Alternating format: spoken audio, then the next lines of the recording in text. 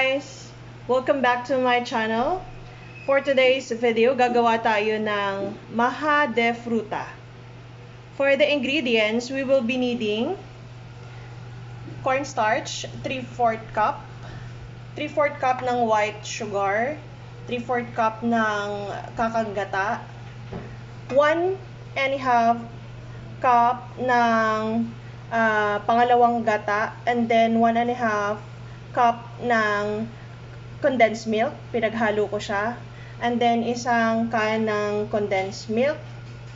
And then we will be needing also fruit cocktail. And yung kanyang sabaw. Ihahalo din natin yan.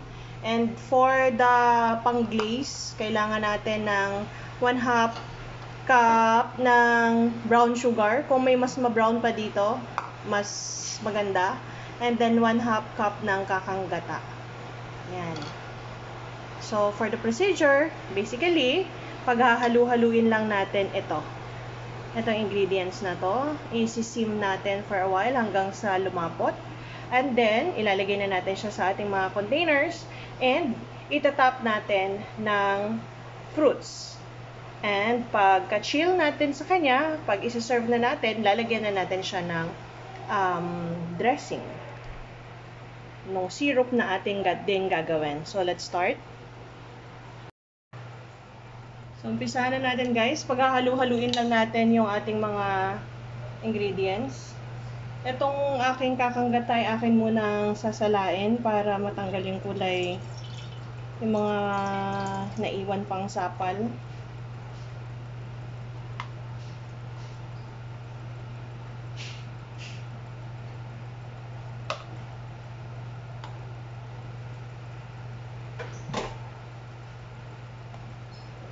Then, lagay na natin yung ating combination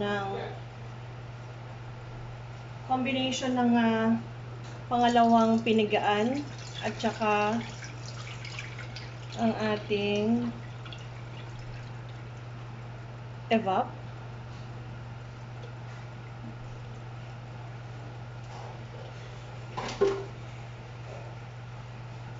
And then, yung syrup nung fruit cocktail. And yung ating condensed milk.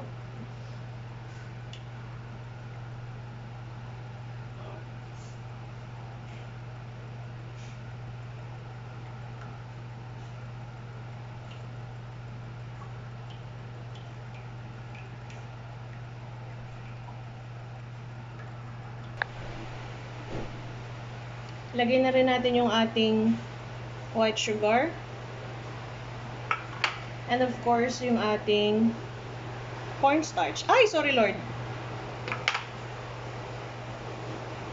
And then mix natin. Lagyan natin ng apoy. Mababa lang.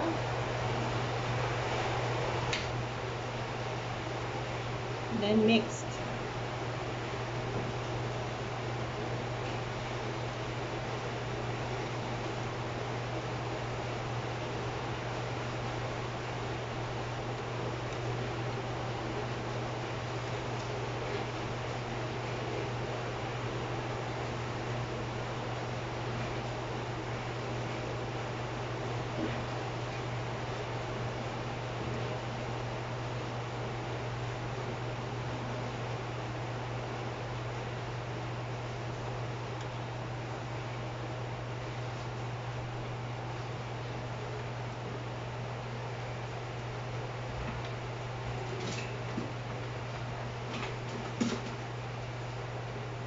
Baka mas magandang gamitan ito ng whisk.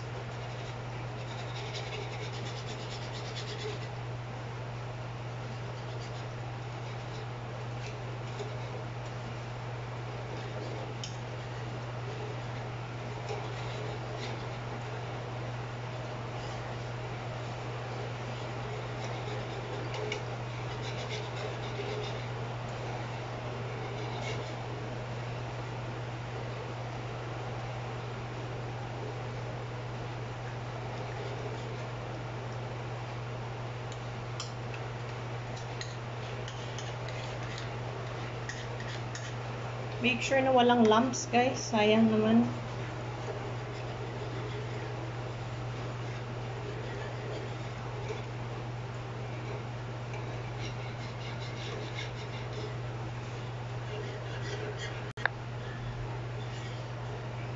So, hahayaan lang natin siya ng hanggang sa kumulo.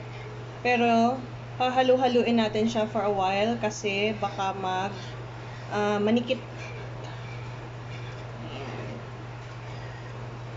So, babalikan ko kayo pag ito ay medyo malapot na. So, guys, nagsa-start na siyang mabuo. Ayan na siya. Anyway, for the cost, baka lang gusto nyong itanong or curious kayo. Including the container, guys. Including ito. Nasa 230, more or less.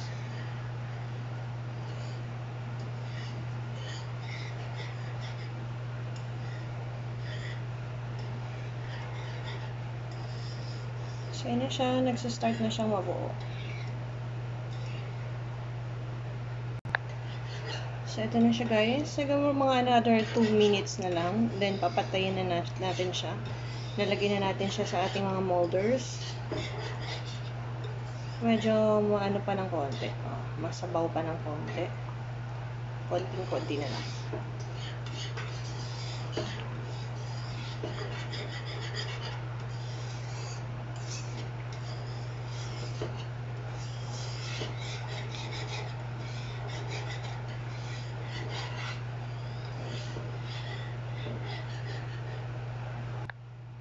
So, this is it, guys.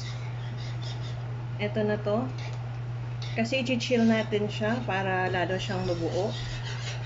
So, papatayin na natin and then ilalagay na natin siya sa ating mga containers. Ilalagay na natin siya sa ating container. Para pare-parehas ang sukat, guys, gagamit tayo ng cup.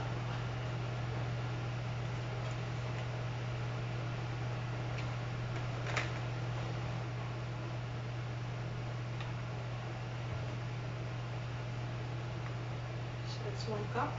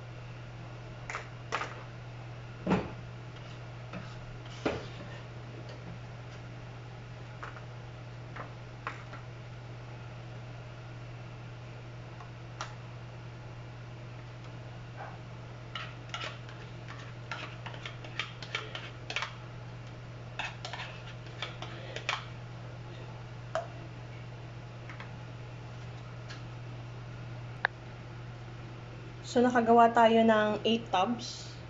Lalagyan na natin ang ating fruit cocktail.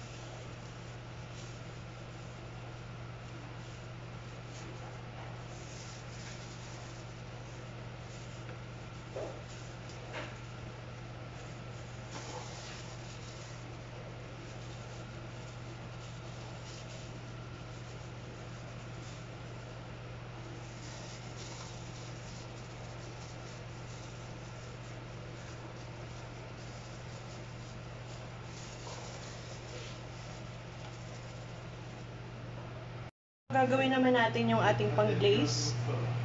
So, ilalagay natin yung ating kakanggata. Init na pala. And then, yung ating sugar. Kung may mas kubado kayo, mas maganda.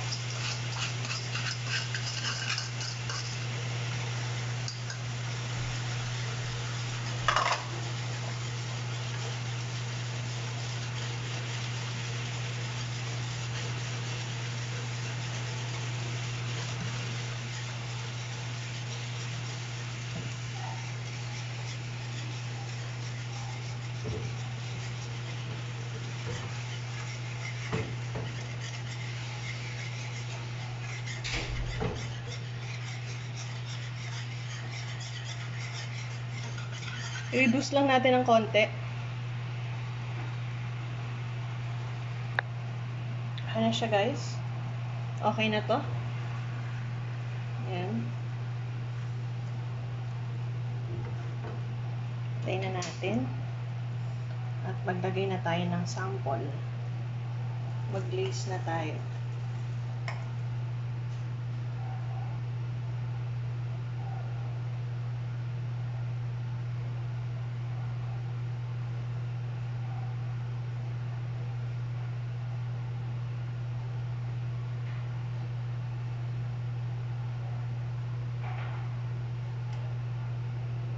So, ito ng ating Maja de Fruta. Thank you for watching, guys. Enjoy. Take care. Bye.